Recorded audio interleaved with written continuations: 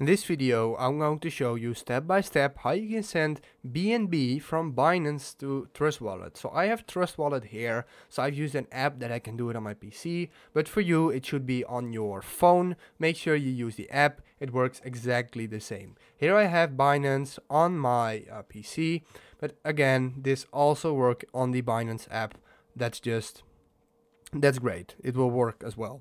So go to Trustwallet, open the app, then go to BNB and hit receive.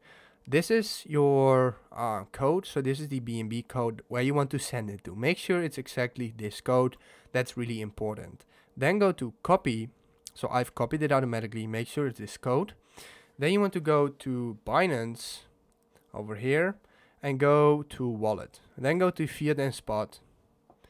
And now you want to go to BNB. Make sure you find BNB.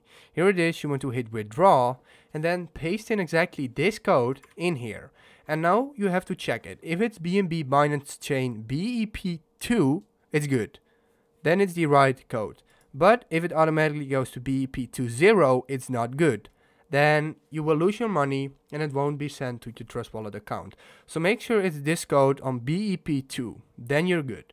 Okay, the memo, don't add anything because Trustwallet doesn't require that, so don't add anything. You can also scan this code if you want. That's what you can do as well. Then the minimum amount, I can do 1 for example, and then hit withdraw. So I don't have balance on this Binance account, but if I hit withdraw, it will be sent here, and within 10 to 15 minutes, you get it, you receive it on your Trustwallet account. Because if we look for BNB transaction time, we can check for that. So normally it takes no more than 3 to 4 hours. So 3 to 4 hours is quite long, but normally it would be around 20 to 30 minutes. But if you didn't receive it in 2 hours, no worry, because it can still be in process. So this is how you can do that. Just hit withdraw here, make sure it's all right, and then yeah, you can enjoy it on Trustwallet. If this video helped you out, please leave a like, please subscribe, and see you next time. Have a good day.